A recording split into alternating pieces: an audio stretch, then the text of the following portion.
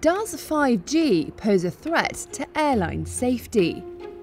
US telecom companies and airlines have been fighting over this question for weeks. In the latest development, Verizon Communications and at&t have agreed to a 2-week delay to their rollout. So, what's the safety dispute all about? In early 2021, the US auctioned mid-range 5G bandwidth to mobile phone companies in the 3.7 to 3.98 GHz range, also known as the C-band. In recent months, the US aviation industry groups have stepped up concerns, warning of the risk of interference with flight equipment. For background, the airline industry uses radar altimeters to measure altitude.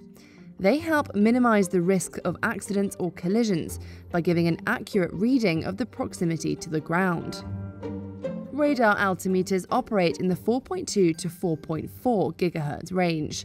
There are concerns that there is not enough of a buffer from the 5G frequencies. Airlines have warned that without an agreement on safety precautions, the issue could disrupt up to 4% of daily flights. So, is this a problem elsewhere outside of the United States? The rollout of 5G services elsewhere has broadly gone ahead without airline safety concerns. Take the European Union.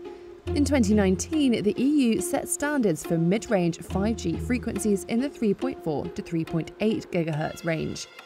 They have been taken into use in many of the bloc's 27 member states so far without issue. In South Korea, the 5G mobile communication frequency is 3.42 to 3.7 GHz band. There has been no report of interference with radio waves since commercialization of 5G in April 2019.